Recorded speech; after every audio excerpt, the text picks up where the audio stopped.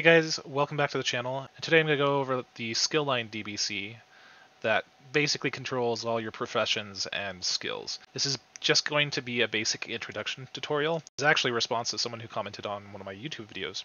So Swing and Dig says, "Hi Dinkeldork, thanks for your videos, they've been super helpful. If you have time, would you be able to show a quick video of how to edit the amount of levels a profession craft gives? For example, making rough blasting powder go yellow at level 5, green at 10, and then gray at 15. I think he was talking about Azerothcore. So this is actually applicable for every core, for the most part. So first thing first, we're going to go ahead and look up the spell for rough blasting powder. So just open up your spell editor or spell.dbc, look for rough blasting powder. Make sure it's the one that says create item.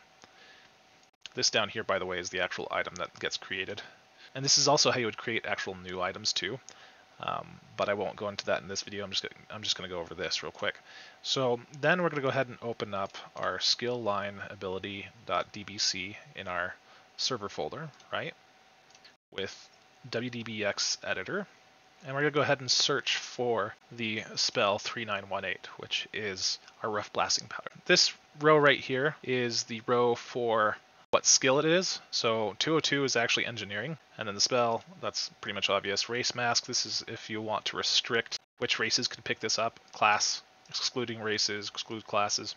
Honestly, you probably never use those two. This is minimum skill line rank, which is like apprentice or whatever the first one is. And this is basically the required skill, or rank 1 is, if there was like a rank 1 rough blasting powder, that's where this would be if this was rank 2. But anyway, acquire method, this is acquired when you actually learn the profession. And then this right here is our bread and butter for what we want to do. So this skill line rank low, this is when the skill turns yellow.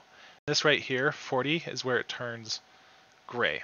So back to the question, if we wanted to do yellow at 5, green at 10, and then gray at 15, you actually can't do that. What you have to do is basically we're figuring yellow and gray. So, and then somewhere in between is where green will show up automatically. So it's like right in between 40 and 20, and I'll show you real quick. Right now I learned engineering, right? I'm at skill level 1.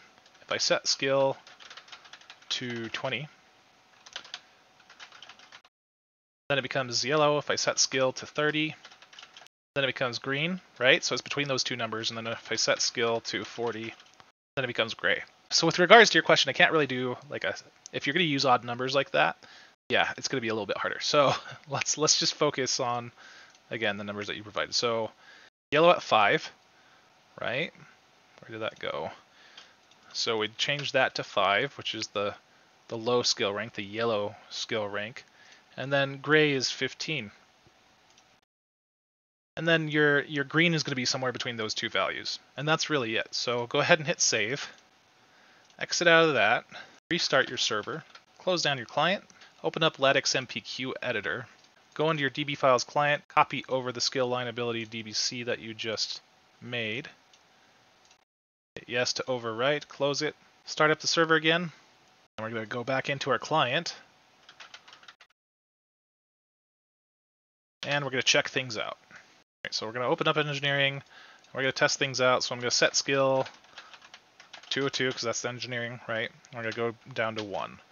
All right, so set skill 202.5 is when it turns yellow. Set skill, and let's just see actually when it turns green. So it's going to be like at 8, maybe 7, maybe not. Okay. So I guess at 10 is when it decided to turn green. That's unexpected, but whatever. We're learning here, right? So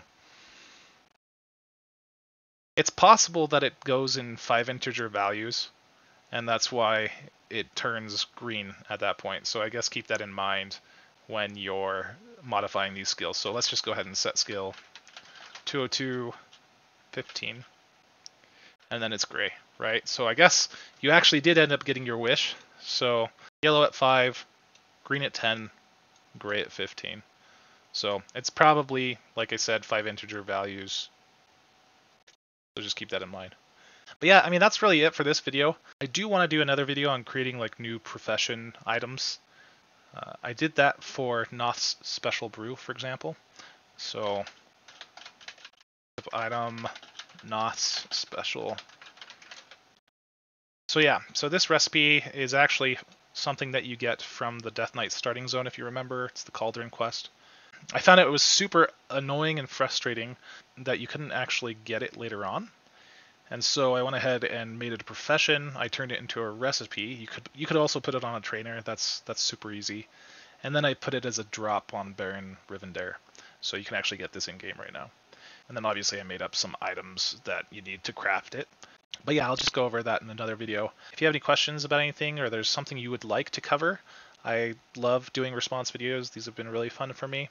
Just leave a comment down in the comment section down below and I will get back to you. So yeah, more than happy to help out, and hope you guys have a great night, and I will see you on the other side of Azeroth.